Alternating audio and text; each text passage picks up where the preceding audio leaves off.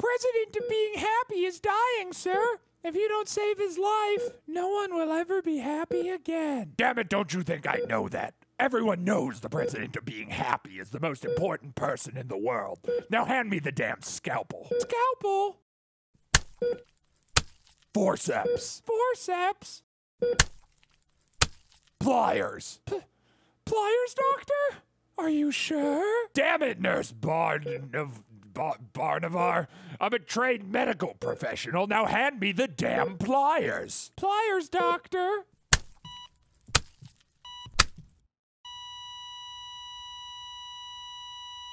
Oh my God! You've killed him!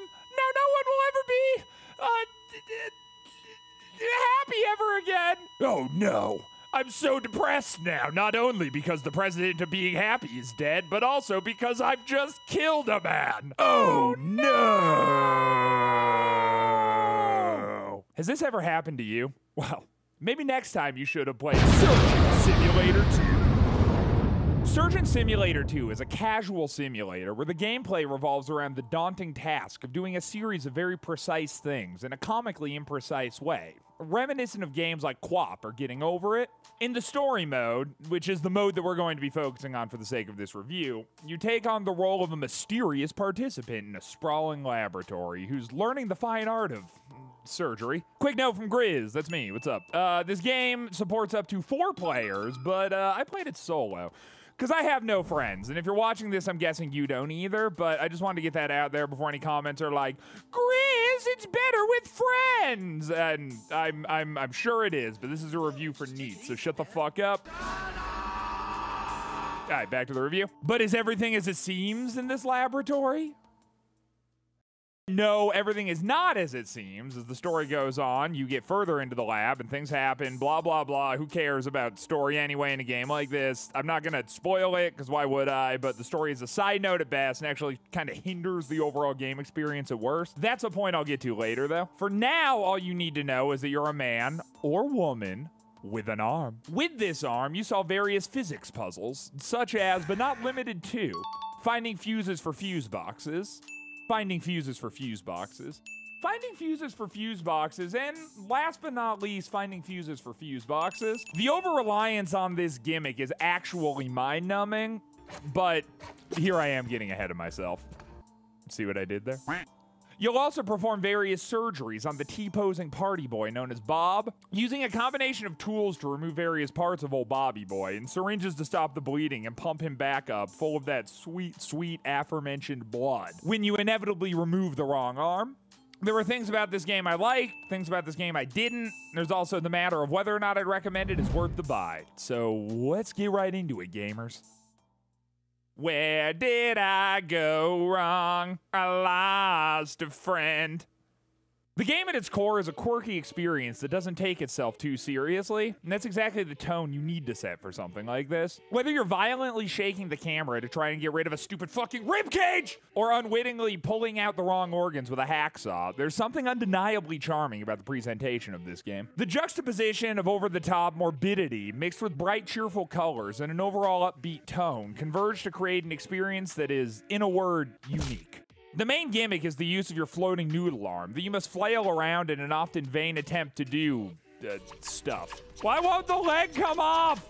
You control the palm direction and grip with the mouse, and the height by holding down shift, plus the mouse. It might seem obvious, but I'll point this out anyway. This makes even the most simple of tasks far more difficult than they need to be, and it's actually pretty cool. This is by far my favorite part of the game, and while it seems obvious that it should be, considering that the whole game kind of rests upon this as a hook, I just wanted to toss it out there because it just works really well.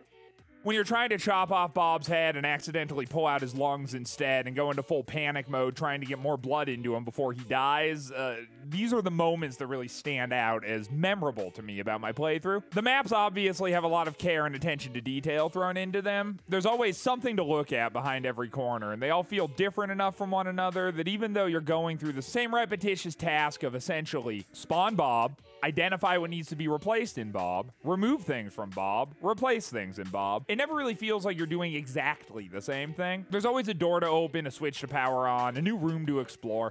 It helps break up the monotony of what would otherwise be a pretty redundant experience, though it doesn't totally save it from that either, but more on that point later. The difficulty curve feels right on the money for the kind of game this is trying to be. As you get a better grasp of the controls, the game itself continues to up the ante with new challenges, more bobs to dissect with more parts in need of transplants, more platforming puzzles to figure out, and larger areas to explore. As soon as you start to get comfortable, it tosses something new at you, which helps the sense of linear progression in the game. Dude, this lag just will not come off. Oh, oops. Okay. Somewhere along in the bitterness, and I would have stayed up. Time for the moment you've all been waiting for. The Grizzly Guy Gaming Special.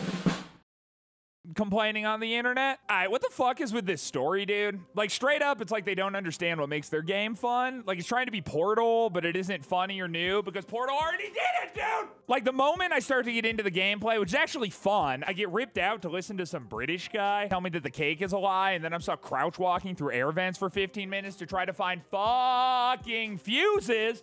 Which, oh my god, talk about an overused gimmick. What the hell? It's like go into an area, find 3 fuses. And then you find the 3, then you go to the next area, and it's like, hee, you need one of the fuses from the last area. What a puzzle, am I right? No, you aren't right. You're wrong. This whole goddamn operation is wrong. This isn't a puzzle, dude. This is busy work. Like, okay, I'm gonna break something down to the audience right now. You, the audience. If you ever want to create a puzzle, like Puzzle Creation 101 right here, all right? The answer can't be immediately obvious. It can't just be like, hey, you're missing a key, go find it, dude. That's not a fucking puzzle, man. That's busy work, which I'm pretty sure I already said, but I need to repeat again to get it through everyone's heads. Like, this game is full of that for literally no reason, dude, and it takes away from the actual things I enjoy to such a degree that, and I'm being sincere right now, if I were IGN, I'd have to rate this game 7 out of 10.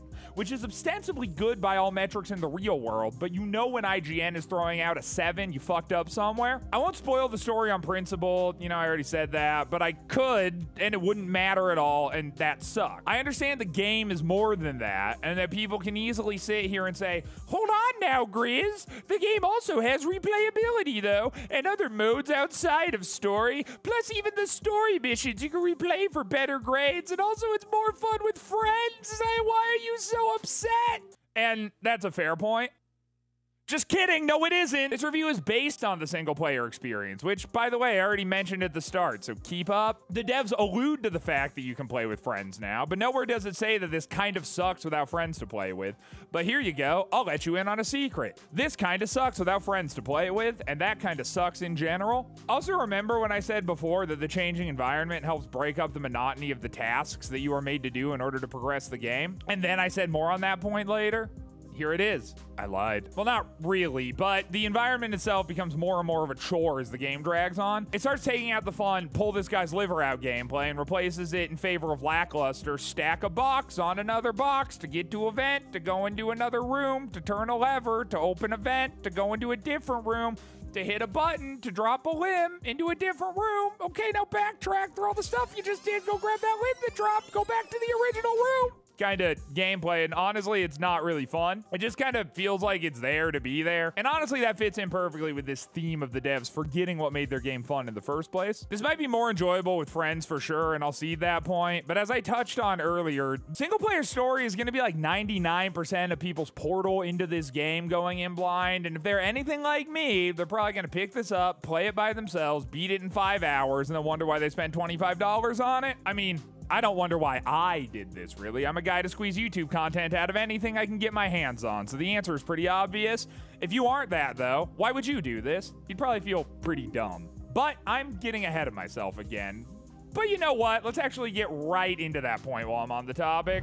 Now I would have stayed up with you all night had I known how to save a life. No!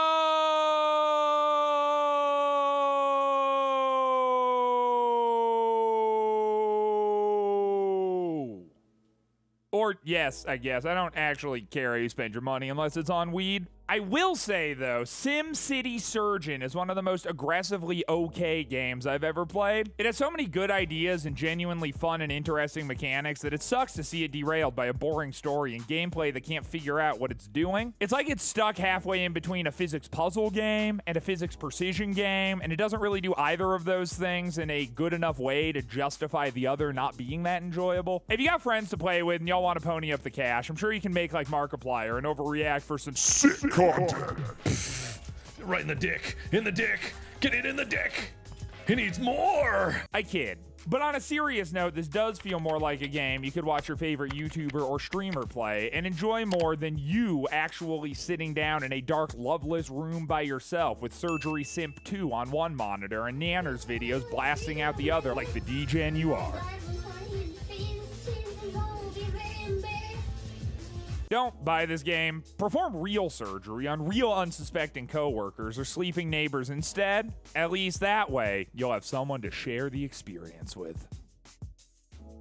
Review over. Alrighty, guys, that's the video. I just want to give a big shout out to my editor, Shatter, because without him, this video wouldn't have happened in the timely manner that it did. So thanks to him. His links are down below. Make sure you check him out. And if you have any suggestions, any topics, any games, anything like that you want to see me cover on this channel, comment them below. That's it, dudes. See you on the next one.